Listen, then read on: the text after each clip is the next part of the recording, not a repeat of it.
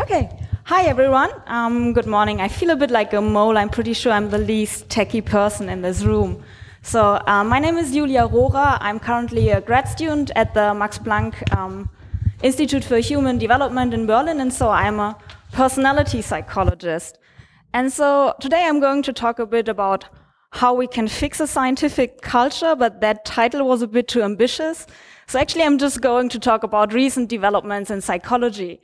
So you've probably heard about that, like so-called reproducibility crisis, and it looks right now like psychology is facing a lot of like huge issues. Like, are we even a science? I don't know. I hope we are. And so I'm going to talk about these problems, but also about possible solutions in the wider context of how we do science. And since I assume that most of you are somehow involved in science, this is hopefully relevant for you as well.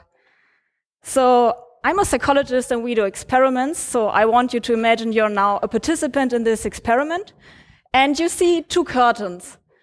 And behind one of those curtains, there's a picture of a blank wall, and behind the other one, there is an actual picture. And now you have to guess behind which curtain you can find that picture.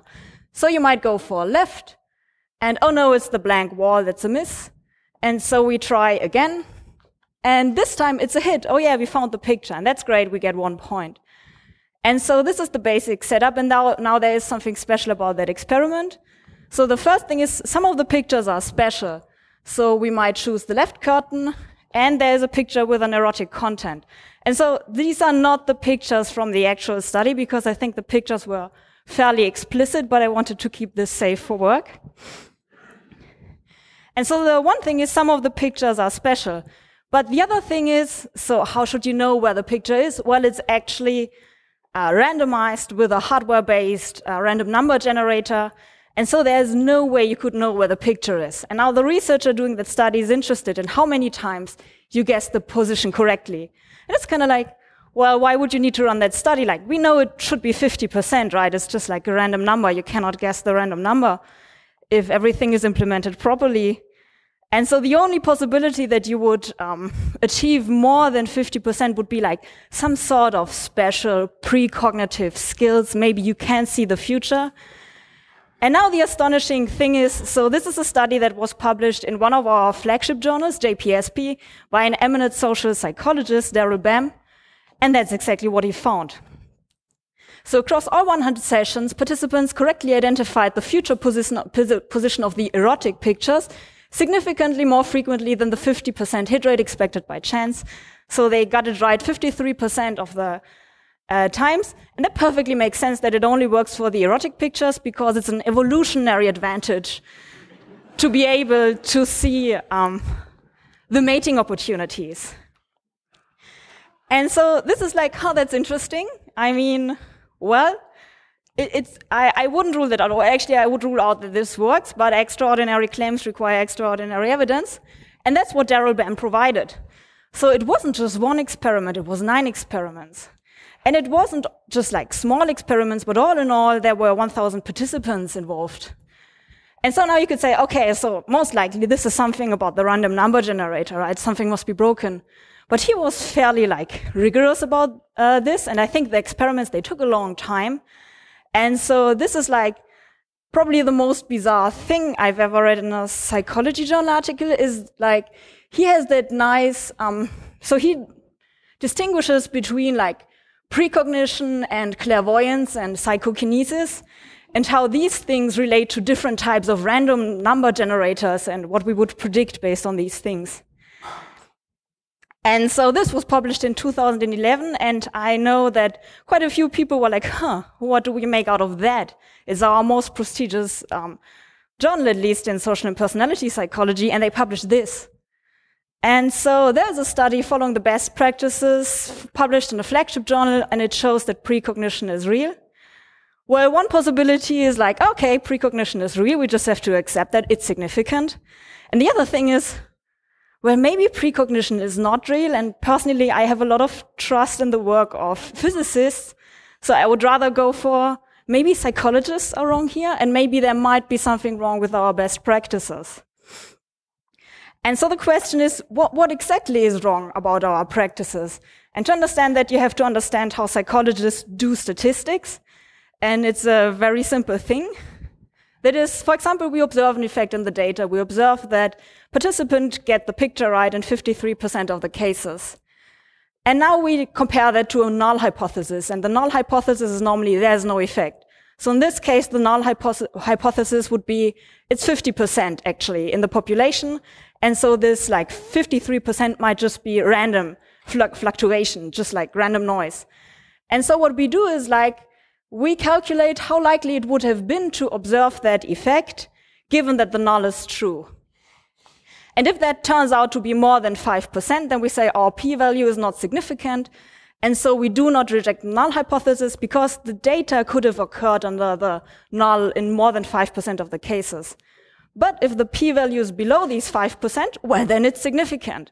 And so we reject the null hypothesis of no effect, and we establish the effect exists. And so this is not exactly sophisticated, but if you do that properly, so you run a study on an effect and you test it and you do it again and again and again, then what you ensure is that the long-term error rates are controlled. And in this case, you will ensure that if you investigate something and there's actually nothing going on, it's all just noise, then you only wrongly conclude that there's an effect in 5% of the cases, which is nice. So this is long-term error control. The thing is, this is not how psychologists run their studies, and you probably all know that when you run a study or analyze data, there are some like degrees of freedom. And so, for example, psychologists might decide to include more than just one outcome measure.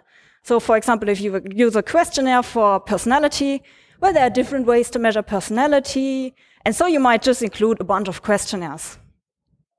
You might also just like study experiment and then you see the trend you predicted. Oh, but it's not yet significant. So you just collect a few more participants and test again. And there are fairly innocent things like, oh, maybe this is confounded by gender, so we have to statistically control for gender effects. Or maybe it's just like you tried a few more things, but you see that some conditions in your experiment just don't work, so you just drop them and never talk about them again. And then, of course, you can combine all of the above. But what does that to our false positive rate? So the false positive rate could be somewhere between like 0%, we never have a false positive if there's no effect, and 100%. Every time there is an effect, we will always, no effect, we will conclude there is one effect, which would be fairly bad. And so this bright blue line is the 5% we're aiming for. And now each of these practices results in slightly more than those 5%, actually considerably more, so we go up to 10% of false positives. And now the scaring thing about that is if you combine all of the above, you can get up to 60% in that specific simulation. And I'm fairly certain you can get it up even higher if you try really hard. So that kind of means like with a creative approach to data analysis, you can get anything significant if you want to. And there's actually researchers in psychology who just know that and are like boasting, I can get anything significant. Although don't tell anyone that I told you that. So you probably know that, but psychologists kind of had to learn that this is what's happening. And we coined a term for that, that is p-hacking, because you're hacking your p-values till it's below that threshold. Though I think some people don't like the term because it sounds like it's super intentional, and it's probably not that intentional. Also, I think psychologists don't quite know what hacking means, so they think it's like evil people sitting in front of the PC with maybe wearing a mask or something like that. So we have some other terms we are using, for example, questionable research practices, QRPs, which is a bit broader, just like the name says. And there was one blog post to use the term noise fitting, noise mining, which I like a lot because it's like going through the noise and see whether you can find something that looks precious. And one term that was used by Talia Coney that I like a lot because it's just like very precise is procedural overfitting, because this is what is happening. We are overfitting our data, but it's not a problem with our model. It's the problem with the procedure that we just try many models and throw in more variables and then stop when something is statistically significant. So we kind of now know that this procedural overfitting, it's pretty problematic because you could kind of find like anything you want. But the question is, do psychologists really work that way? I mean, maybe it's just a few bad apples. So this is an empirical question, and there was actually like a mail survey of 2,000 psychologists at major US universities. And so what they basically did, they asked them for a number of different behaviors, such as failing to report all dependent measures, But even stuff like rounding down p-values, which I find fairly bad, up to falsifying data. And now you can imagine it's not that easy to ask people, oh, hey, are you failing to report all dependent measures? So they did different things to estimate the prevalence of these behaviors, but we're actually going to stick with the self-admission rate, which is like the darkest bar, because actually people just admit to it. So what you can see here is that more than 60% say, oh yeah, I failed to report all dependent measures at least once. And for example, some people, like more than 20% say, oh yeah, I stopped data collection after achieving the desired result. And selectively reporting studies that worked, which this is also fairly prevalent. So you see people even self-admit that they are doing these things. So this is kind of troubling because we know that if you do these things, you can basically find anything in noise. And so what does it mean for our findings? What does it mean for our literature? And so the question is it really that bad though? And so there was a large-scale effort to answer that question. And this is really like an awesome project by the Open Science Collaboration. So they tried to replicate 100 studies published in some of our major journals just to estimate how reproducible is our research. And now there are different ways to assess whether these replications were successful or not. We can look at the p-values because it's kind of so important in psychology. And so what you see here are the p-values of the original studies. And as you might imagine, they are all below our, like almost all below our significance threshold because we only publish stuff that we consider significant. But now if you look at the replication studies, they are actually all over the place. And so this is kind of bad. So we had like 97% of original studies that reported significant effect, but only 36% of the replications. And of course, it's not just the p-value. You can look at other things as well to summarize your evidence. And so, for example, if you look at the mean effect size of the replications, they were like half the magnitude of the original mean effect sizes. So even if there is something and the study just failed to detect it, it would be considerably smaller. And now, there was a lot of arguing about this open science collaboration, and somebody claimed that the data is perfectly compatible with the viewpoint that everything is replicable in psychology, and this is just like random fluctuation, whatever. But it's actually not limited to that one large-scale effort. There are many popular findings that were not able to replicate, including some things that got a lot of media exposure thanks to TED Talks. And so this is fairly bad because we would assume that proper science replicates in some way. And though there are people in psychology arguing, well, you cannot step into the same river twice. If that's true, I'm fine with that, but it would mean that we should stop giving policy advice or any sort of advice to anybody. But actually, there's even more going on. So you don't even have to try to replicate a study to figure out that something's really off. You can just actually look at the studies. And so there's the software, Static, and you can just feed it a PDF of a manuscript that is formatted in APA style, which is what everybody in psychology does. And it will just like extract the significance tests and check whether the numbers are consistent. So do the numbers you report even like add up? And so there have been different attempts to estimate how often numbers do not hold up. So how many articles have inconsistencies. And what you can see here, it kind of converges to 50%. So at least half of our papers have like statistical inconsistencies.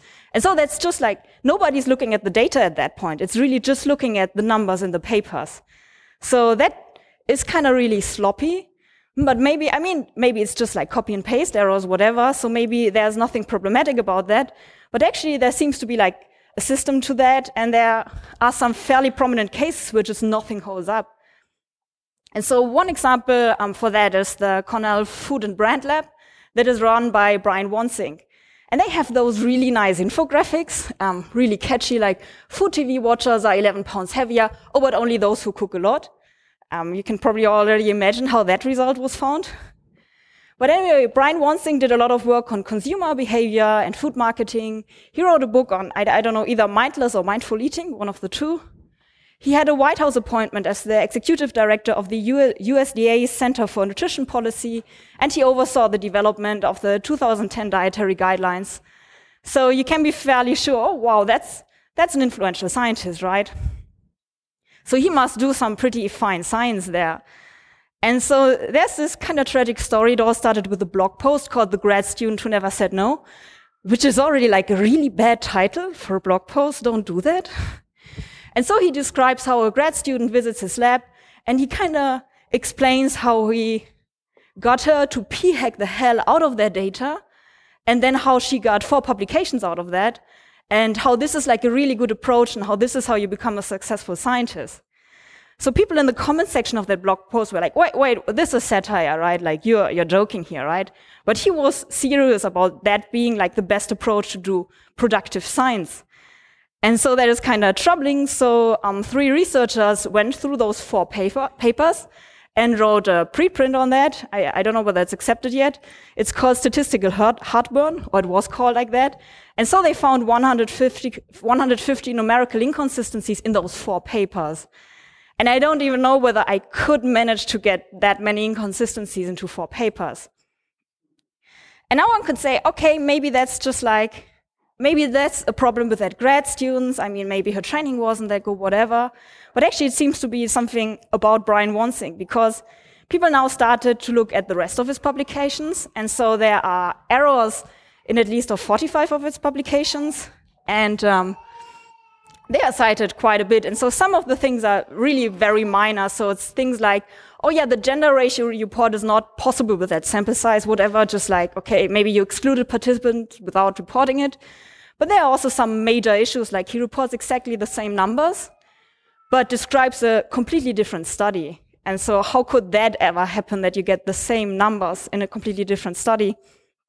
At least in psychology, that normally does not happen. And my favorite one is like, so he had a study that was about like cool rebranding of school foods.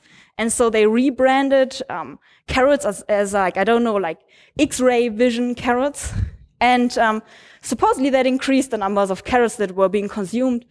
And so somebody, James Heather, just looked at the numbers, and you just have like the summary stats and try to come up with a distribution of numbers that could generate these summary stats.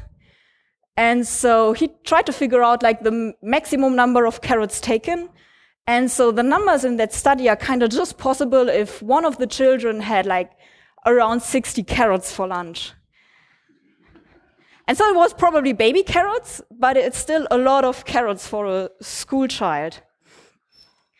And so I think the problem here is not that it seems like he either does not know how to work with numbers or that he does not care enough, but the troubling thing is that he got into that position where he's running his own lab and giving policy advice, so it's some sort of collective failure. And so wait, there's even more. So even if you get the numbers right, and even if you don't p-hack your data, there are actually a lot of problems with many things we do. And so there is this beautiful syllabus by Sanjay Srivastava that is called Everything is Fucked, the syllabus. And it's actually a pretty good methods syllabus, so you can use that for a journal club. But it kind of ends with instructions for finals week, so wear black and bring a number 2 pencil. And this kind of summarizes how many people now think about psychology. Oh, wow, this is really bad. Yeah, well, everything is fucked. Our science is broken, and this is our darkest hour. But I actually think it's probably not the darkest hour, because all these developments over the course of the last maybe 6 years have led to a lot of like scientific introspection. And now people are actually thinking really hard. How are we doing science? How did we get here, and why are we doing that way? And how can we fix it? So there's this idealized circle of how science is supposed to work. You generate your hypothesis, you design a study, you conduct the study and collect the data, then you analyze, then you interpret the results, and then you either publish that, or if it's still ambiguous, you conduct the next experiment to figure out what's going on. And so we are failing at many points here.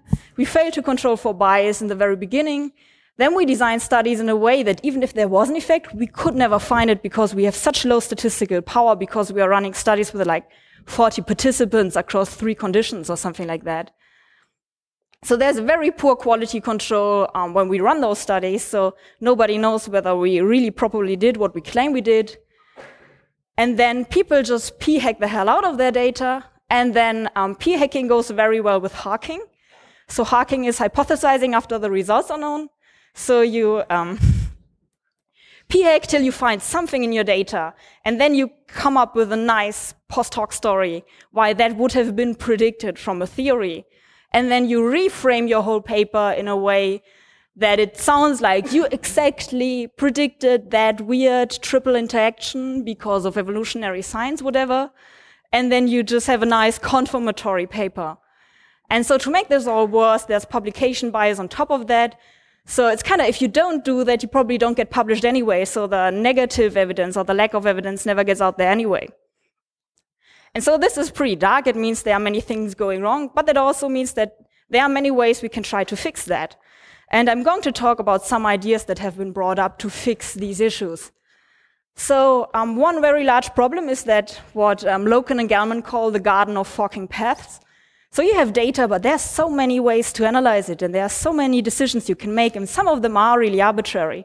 So one solution to that is constrain yourself to walk only one of the paths so you don't get led astray and get lost in the woods. And so that idea is pre-registration, and it's exactly what the name says. So it's a timestamp document describing what you're going to do, and you do that before you run your study. So you make it public. I'm going to run the study. I'm going to collect X participants, and I'm going to analyze it this way, and I predict this and that. And that makes a lot of sense, and you can even take that to the next level, and then you have registered reports. So this is a new type of publication, and it works like this. You develop an idea, you design the study, you write an introduction section and a methods section, and then this is peer-reviewed. So before you've collected the data, you will get feedback, you can adjust it. And if it passes this stage 1 peer review, your paper is accepted in principle. So no matter what you find, this will get published. And then you collect the data, you write a report, and there's a second stage peer review just to make sure. I mean, you could still kind of totally twist the story, so just to make sure that you actually stuck with it. And then you have, you publish the report in the end. And I think this makes a lot of sense, in particular in experimental research, because it avoids all that problems with p-hacking and hacking, but also kind of fixes publication bias, because no matter what you find, it will get published. And I think just last week, the first medical journals started accepting these, and there are already many journals in psychology who are now accepting these as a new format. And there's actually a social psychology journal, I think it's called Comprehensive Results in Social Psychology, and they only do registered reports now. And so that is one solution to deal with that garden of forking paths. And there's another one. So for example, I don't do experimental work. I analyze data that is already existing. And there are so many ways to analyze this data, and sometimes it's really just arbitrary decisions. So another way is what you can do is like walk all the paths and then transparently report what you did. So Gelman has called that idea like a multiverse analysis. And so you kind of try everything that seems reasonable. You see how different model specifications affect your conclusions, and then you try to integrate that knowledge. And so, for example, we tried that. So I do research on birth order effects of personality, and there is so many ways that people analyze these birth order effects, and it kind of seems arbitrary, and people come up with weird three-way interactions. So maybe people are using these degrees of freedom. And so you can't really see it, but what we did here is we tried all sorts of specifications. So for example, some people say you have to exclude SIP-ships where the age gaps are too large, because if the age gaps are too large, it's not like normal siblings. So we tried that. We also looked at SIP-ships of different sizes. We only counted like full biological siblings, or also put in like social siblings and so on. And we just kind of tried everything. We ran between family analysis, within family analyses. And then what you just see is like, we ran a lot of analyses. The red ones are the ones that like meet the conventional significance threshold. And so for example, you could see, oh, there's not much happening here. So most of the specification gives you no significant effects. And because psychologists really like p-values, you can actually calculate one p-value for that whole curve. And so that probably helps if you want to communicate with psychologists. So like these are potential solutions to solve those like problems with data analysis in psychology, but I think we have more issues that go a bit deeper. And so psychology really is a bit like a secret science. So people don't exactly describe what they did, people don't share their methods, people don't share their data, and that causes a lot of issues in many situations. And people even feel like, oh, why do you want to see my data? Don't you trust me? I mean, you can just believe me that these results are true. And it's just like, this is not how science can operate. So the easy solution to that is, of course, to open up. So we need to get people to share their data, but also share their methods. And that includes, like, for example, the stimuli, like the picture you use in experiments, also the questionnaires you develop, and also the software you're developing or the experiments you programmed. And that has, like, if people started to share these, that would have the nice side effect that we don't have to reprogram the wheel over and over again, because many people are running the same experiments, but everybody is programming it themselves. And I think this is like the bare minimum. So people should share their analysis scripts, even if they don't share their data, because like having a script is a much more precise description of your analysis than just verbalizing, oh, I did a regression, and then you probably omit what exactly you did, and you can't do that with an analysis script. So if we want people to do that, we have to make it kind of easier for them, because psychologists are not the most techie people. So I know that there are some people who are able to use GitHub, but it's certainly not the norm. And so one way that is very easy actually right now is the open science framework that has been developed by the Center for Open Science. And so I just have like a copy of a project I did. And so you can upload all your data there. You can upload your scripts. You even have like a small wiki function where you can confess that you actually did not use Python but R instead. And it's actually like a really nice solution also to issues with the workflow, because it also has version control, which is a pretty huge thing for psychologists, I guess. So it's kind of new for us. And it has many nice features that are somehow tailored to the needs of researchers. For example, you can keep it private, you can make it public, but you can also generate a link for blinded peer review so that reviewers don't know who you are. And you can actually even like make your pre-registration exactly there, so you can create a timestamped document of the whole project, but also like add a form where you describe what you're going to do next. And we also now have a preprint server, and that also nicely works with the Open Science framework. So this is super nice. So now it's actually easy for people to use it, but we still need to get people to use it. And how do we do that? And one answer, it seems somewhat silly, but it seems to work, are badges. So I don't know what it is about badges, but my boyfriend plays those like browser games, and they just get like silly badges. And he's like, no, I still need to get my badge today. So it seems to work. And so some journals, including one of our flagships, Psychological Science, and now give badges. So if you share your data, you get the Open Data badge. If you share your materials, you get the Open Materials badge. And I guess the best one is the pre-registered badge. Not many people get it these days, but it means that you pre-registered your study. And so it actually kind of seems to work. So what you see here on the y-axis is the number of articles that report that the data is available. And on the x-axis is just time. And that red line indicates when Psychological Science introduced these badges. And so the black line is Psychological Science. And even if you can't really see it, you will see this. So data sharing really went up after they introduced those badges. So it kind of seems to work for some weird psychological reason. And well, sometimes you want probably to add some more nudges, or psychologists don't like the term pressure, but probably also some more pressure. And one thing is the peer reviewers openness initiative. And that, in my opinion, that makes a lot of sense. So the reasoning is, if you peer review a paper, I mean, you kind of vouch for the things that are reported in the paper to be correct. So you actually should be able to access the data and rerun the analyses. So, so far, I think 440 people have signed this. And now, if one of the reviewers of your paper happens to be in that pro initiative, they will contact the editor and say, oh yeah, I'm willing to review that paper, but I would need the data to do that. Can you please contact the authors and say they should please upload the data? And there are reasons to not share data. So I think some of you are working in the industry, so you know that there are obstacles to sharing data, and that is perfectly fine. So in the pro initiative, we want people to actually declare if they cannot share the data for certain reasons. And that's okay. You just have to make it explicit and not just like hide it away.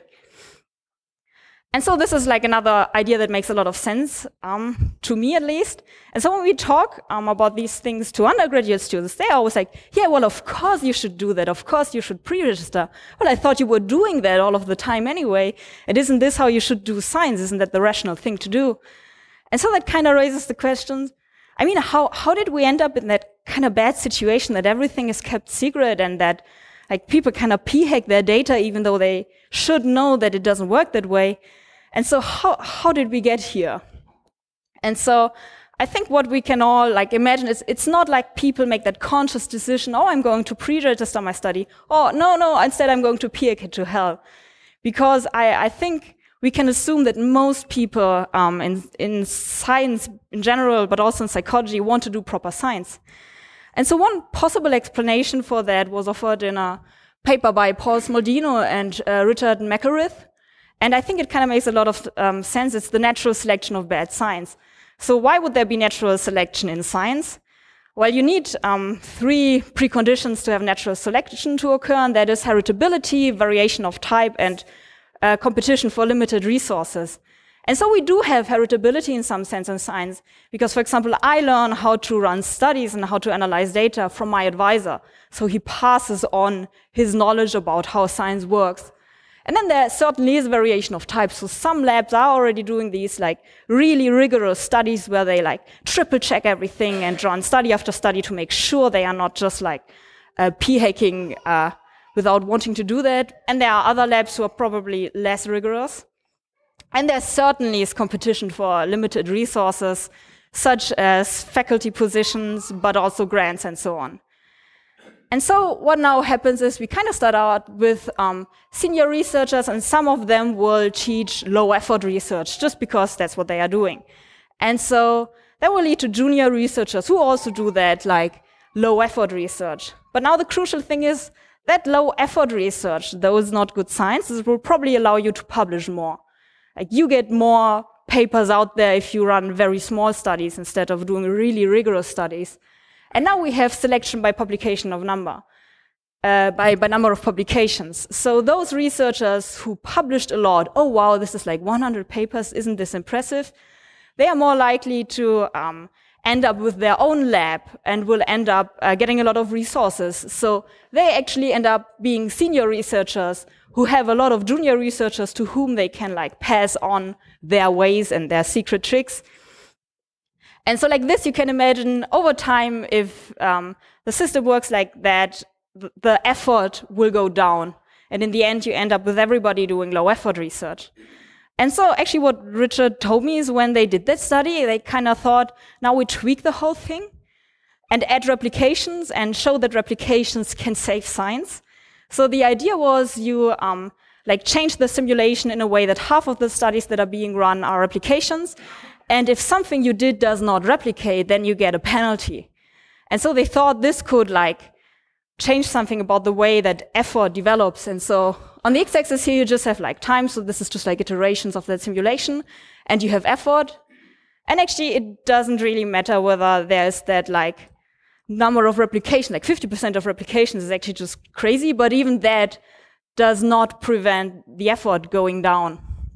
And so this looks kind of dark because it kind of predicts that no matter what we do, it will go down. And so what can we do? And so one thing is, of course, think hard about how we select people, because the number of publications, you can imagine that is probably not like the best thing to measure that. But it actually means like think really hard about it, because if you just change it and okay, we are not just looking at the number of publications, but probably also the impact factor, well, you can imagine that that again just goes wrong. And so you probably have heard of Goodhart's law. So when a measure becomes a target, it ceases to be a good measure. And I think this is like a general truth. And I got an example from that super nice book, Algorithms to Live By. And it just seems like an instance of that human tendency to overfit. So take, for example, fencing. So the original idea behind fencing is that you are able to defend yourself in a duel. So it's defencing.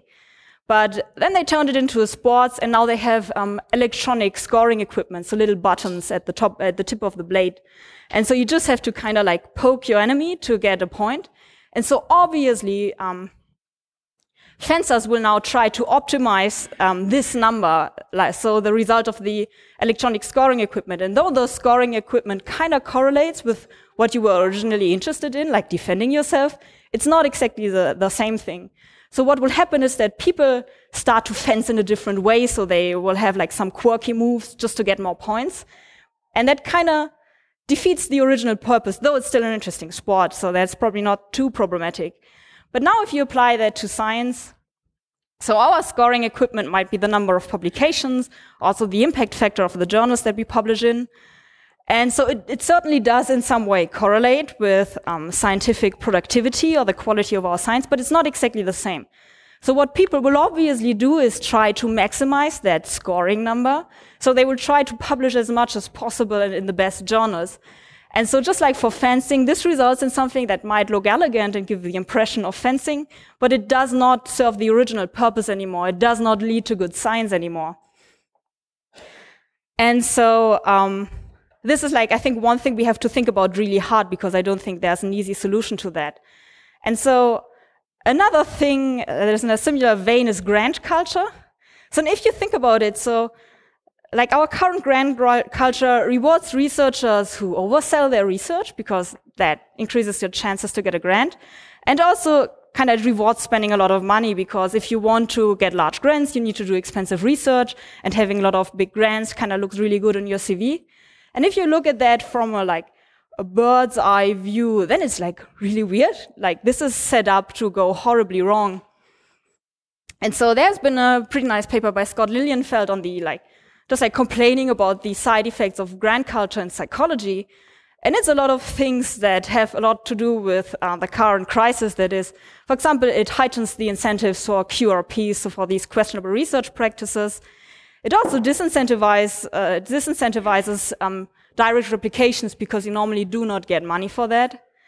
And it kind of just diminishes your time to think deeply, because it causes so much overhead, not only for the applicants, but also for the reviewers, and there's that huge administrative burden. So the whole grant system really doesn't seem to work very well, and it kind of seems to hurt science and at the same time be very expensive. And so there have been multiple proposals how to fix that. For example, there was this suggestion for an alternative funding system. So the idea is so you have a certain budget and you actually just distribute it among all researchers, so everybody gets the same. But everybody has to pass on half of it to somebody else that they are doing is good research. So scientists decide themselves who gets funded, and they're doing that now as well, but now it's with those weird review boards. And this, it would become also way more transparent. And the thing is, if you get a lot of money from the others because they are thinking you're doing fine research, that means you will have more money, but it also means that you still have to pass on half of what you get. So you also get to distribute more money. And so that is one idea, to go from these funding agencies to scientific agency. And there have been other suggestions how to fix that. So for example, just fund everybody, fund based on merit, and you can probably also already imagine what could go wrong with that if we are not quite able to measure merit. But also one idea that kind of makes sense to me is just filter out the worst proposals, because some are really crappy, but you can't really say, oh, is this the top 1% or the top 5%? We are not that precise in our judgments. So you could just submit the rest to a lottery. And one other thing that would probably already solve a lot of issue is starting to ignore grant portfolios and hiring promotion and evaluations, because it's just that really weird thing that you need to prove that you are able to spend a lot of money to, for example, become a professor. And so it's kind of really sad. So I know some people who do really, really, really good and rigorous research, and the only problem they have is that they are using existing data sets like the biobank from UK. And so it kind of means it's not quite competitive on the job market. You're just doing too much good research for too little money. And so I think that would be one thing we could easily fix. So putting all these things together, so this is where we want to go, and there are many different ways we could try to get there. So for example, we could have single researchers who commit to change their practices, and we do have that in psychology, which is great. But we also need institutions to change, for example, like, how do you phrase your job ads? And there have actually been now some job ads in Germany that explicitly called for applicants that can demonstrate that they did open replicable science. So this is, I think, a huge step because it changes the incentives. And it's also, of course, departments who might have to rethink their hiring criteria. And it might also be journals who have to think about which papers do we want, what do we accept. Do we really only want the flashy findings, or maybe do we want to publish actual research? And it's also, of course, about scientific associations, because the way they are handing out prizes right now, for example, for junior researchers might send the wrong message. And taking it even to like a higher level, of course, it would be nice to have funders on board. And this is, for example, happening right now in the Netherlands, who are really progressive with these things. So the Netherlands Organization for Scientific Research now has like some money that is specifically for direct replication of previous findings. And so it's not much, but I think it sends that signal that we do value replications and so on. And so as you can imagine, I don't know whether this is like a general law, but there's already some disagreement between the people who want to like improve psychological science. So we are already getting into like turf wars about how we do that best. And I actually think that's a good thing that we have some disagreement, which are like the most important steps. Because I think it just stresses that we cannot expect an easy answer, and that's probably a good thing, because that whole checklist mentality, oh yeah, the p-value needs to be below that, and then it's a finding, or like an applicant has to have 10 publications, then it's a good applicant, and so on. That whole checklist mentality got us into these troubles in the first place. And I think now it's up to us to realize that it's way more complex than that, and that it's probably way harder to do proper science than we thought it is. So now I'm happy to answer your questions if you have any, or tell me that psychology is not science.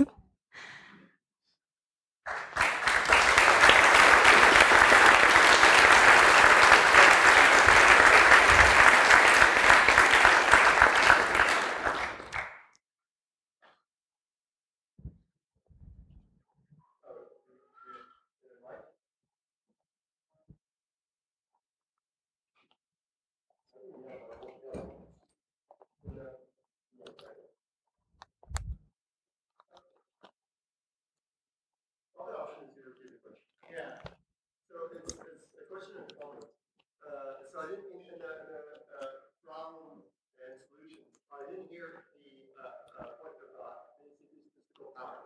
So if we increase statistical power, and maybe if we decrease the magic quality, a lot of this problem goes down. So can you comment on this and repeat it? Okay, so the question was whether like fixing that issue about statistical power and increasing statistical power wouldn't that solve a lot of these issues? And I agree that it would solve quite a few issues, including that p-hacking, because it becomes unnecessary. But it's kind of limited in that sense. So there are things like just like confounders and bad designs and so on. And if you have like a stable confounder or a design flaw, like even sampling millions of people won't fix that. And so, for example, I'm working with fairly large samples, but that actually kind of makes the issue of statistical confounding even worse. So it doesn't solve everything, but some parts certainly.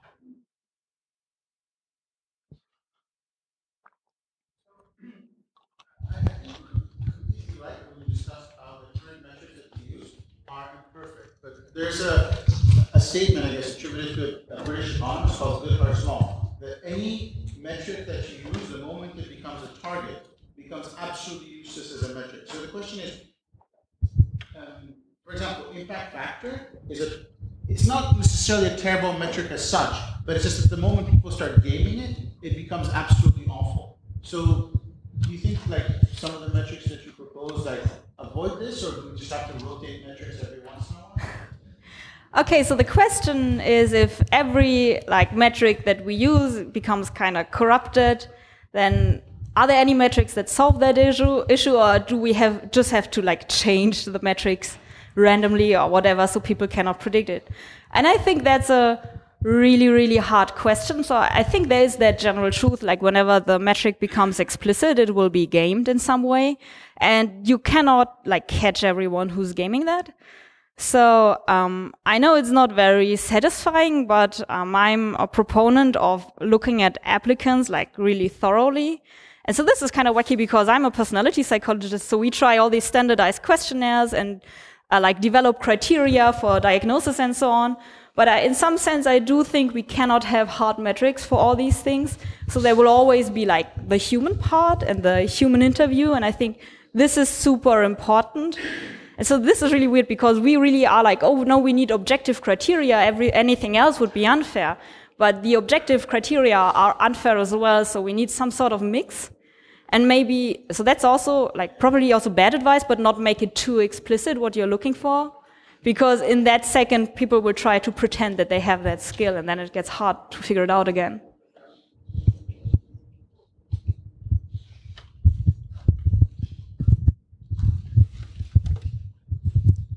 I'm nervous. I'm the first one with the mic. Thank you for your talk. I thought it was fantastic. I really enjoyed it. You touched a little bit about the hereditary nature of having a supervisor that teaches you. Do you have any thoughts or comments about the role of education in terms of best practice and things like that? So I think education is super important because we do learn a lot of practices during our undergraduate studies and so on. And so I do think this is like one huge thing. We have to make sure that people know how to use these methods and have proper method teaching. And that is kind of problematic right now. Because, of course, through that whole like kind of bad system, we do have quite a few people who teach methods who don't fully understand them. So we actually do have textbooks in psychology, like stats textbooks, that get things objectively wrong. And so we kind of have to fix that, but it's kind of hard to bootstrap it because we have so many people who really don't fully understand stats. But there are many people giving like really great lectures, and I know for a fact that some people are like, I'm not going to try to fix the old people, right? I mean, they are going to die one day anyway. So I'm focusing on teaching and making sure that the next cohort knows how to do it better.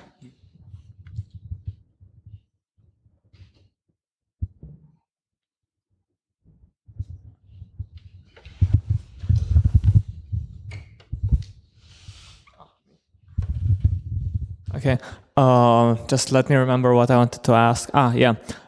So we discussed a bit the entire issue with metrics and the fact that as soon as it becomes known as such, it's something that can be gamed and can happen virtually in any scenario. Your proposition with this crowd-based funding was interesting because, I mean, the way you try to circumvent stuff like that, for instance, in governments, is not having like a centrally planned metric, but doing everything in a more free market system, crowd-based system. My question was, do you realize that a lot of the things which you might suggest, such as mandating or giving points or stickers for free data sharing, much as I agree with that, or even worse, requiring or highly incentivizing people to pre-register their studies. Wouldn't you agree that this kind of contributes to the bureaucratization of science and to the establishment of rigid metrics, which not only can be gamed, but work against encouraging creativity, simply because when you have a good idea, it might not fit the present metric system? So I very much agree with that, and I also see that this is something happening right now. So I'm working with pre-existing data, and now people were like, oh, that means we cannot get the pre-registered badge, and maybe we can come up with something similar for our type of research. And so I think that is like a real risk, that we are now just imposing new standards that are like just absolute, and you have to do that. And so it's kind of like that metrics problem again. So it's hard to fix that. I always think that common sense would actually get us a long way. Like, for example, of course, that person never pre-registered, but that is not a bad sign because that person is using pre-existing data sets and so on. So it really depends on how we communicate these things. And I know that there's now like a strong push to make it, oh, it's so easy to do that, and you should really do that, and it looks really good if you do that. But we should, again, like, just make sure that people don't start to confuse those badges with the actual science happening. So it's a bit like that thing, like confusing the finger pointing at the moon with the moon. So we have to make sure that people are still able to evaluate the science without just looking at the badges and counting how many badges you got.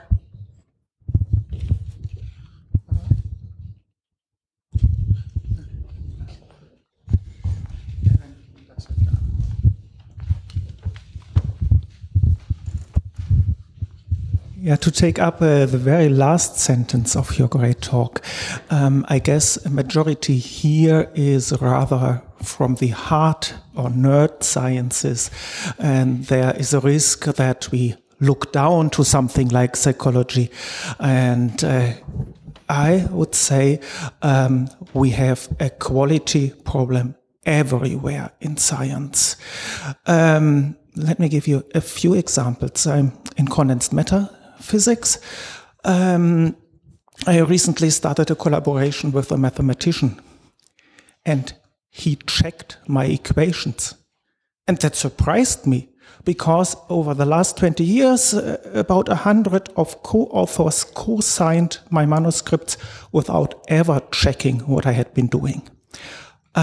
Example 2, a colleague over 20 years published 150 papers, and accidentally I found out that he used almost each of his experiments in 2 or 3 publications in parallel.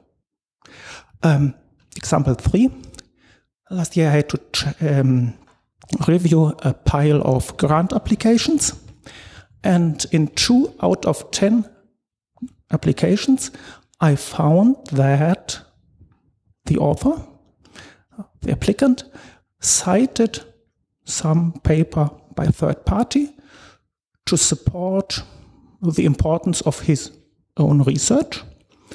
And I looked up some of these references and found those papers did not at all support the importance of the applicant's research, but only cited him in passing. And so these people trust that the reviewer will never look in detail into the application.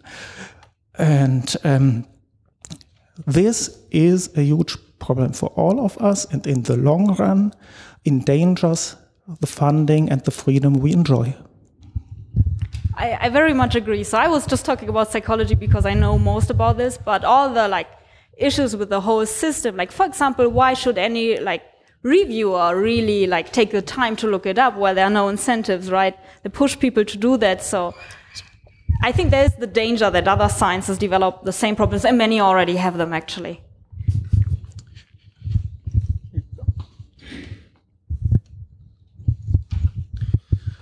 Do you think it would be beneficial to incentivize people to publish their failed hypotheses? And if so, how? Yeah, so I think it's super important that people publish that, just because many of our, so if we run a meta-analysis, we actually have to have the null findings as well, right? So it's kind of like a trade-off. So people are also arguing, well, we can't just publish everything because that will cause a huge chaos. So I think we have to think about maybe new ways of publishing that don't cause such a huge issue. I mean, you probably all know, you have thousands of PDFs on your computer with findings, whatever. And so I think we need a solution to be better able to integrate findings so that you can just publish, I tried this, I found nothing, and make it searchable so that other people trying to do that can also find that. And so I think that requires us to rethink how we publish, because the current way that psychologists at least publish is super outdated. So it takes years until findings out there, only the significant stuff gets published. And then it's hidden away in a PDF behind a paywall. So we really have to rethink that, and we probably have to somehow incentivize people to share the whole story. Right. So you also mentioned that a lot of the time applications for professors will depend largely on how much grant money you've been able to acquire in the past. Do you think that this largely stems from big US universities or other universities really using that as a slogan, saying, we have all the money, we are good universities, and that this is actually a public misconception that money equals good science? And how would you propose to change that public conception?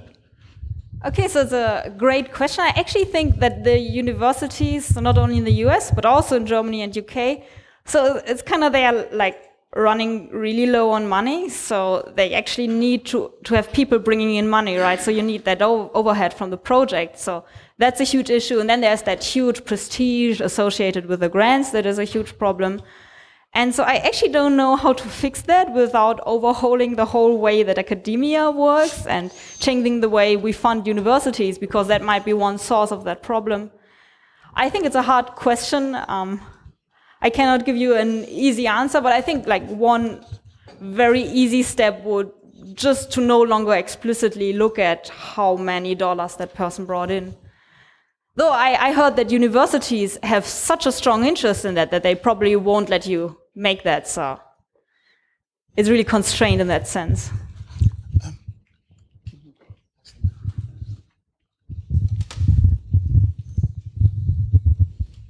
Thanks for your talk. Do you think there's a problem of something called moral hazard? As the physicist just said, that there's people that who win that are kind of bold. They cite things in their own way and they get through.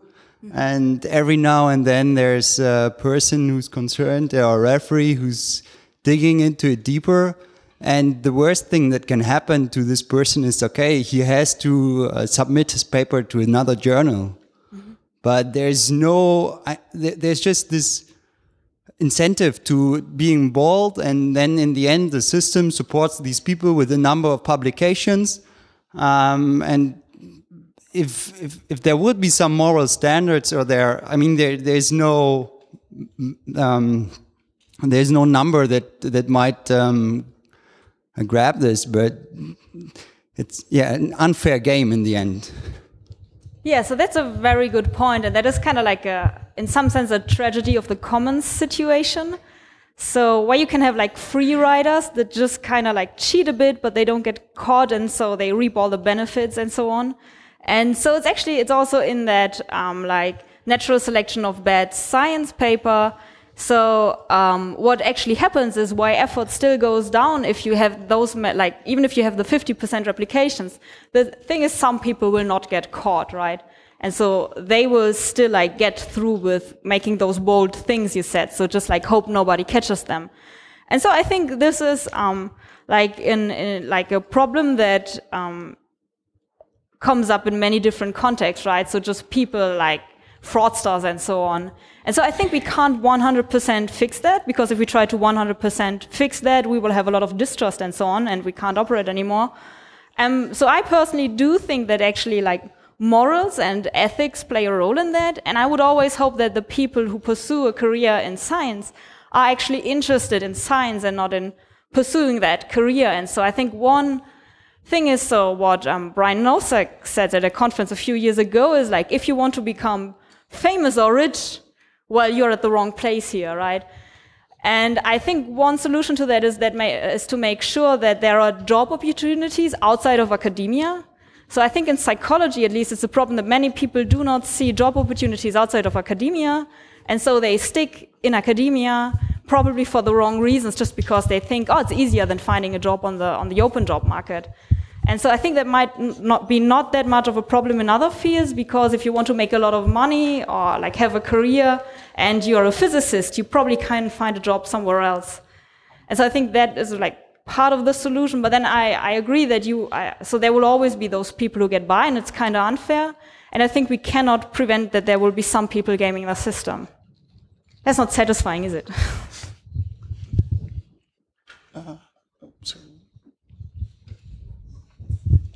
Thank you for the talk. One more question. Do you actually think that science wasn't broken somewhere, somewhen? So basically, or put it another way, can you say when did the science become broken?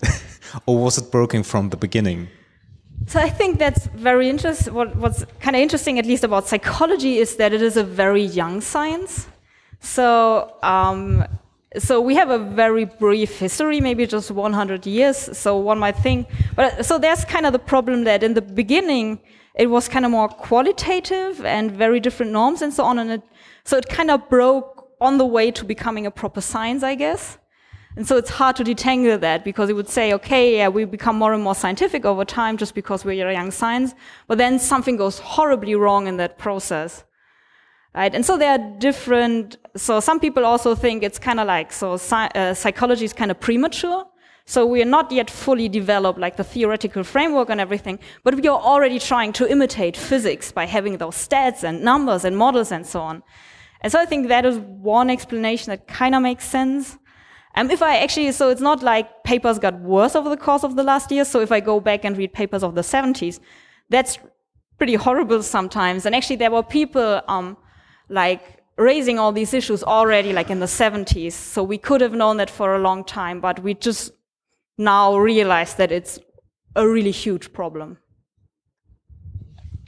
I just want to make a tiny comment on becoming famous and rich doing science. So we all know that lots of people try to become famous, but I mean, I just want to give this small fact. Paul Thompson at University of South California makes between $500,000 and $1 million a year paid by the university. So you can also be bloody rich doing academia. So I don't know what to say about this, but small comment.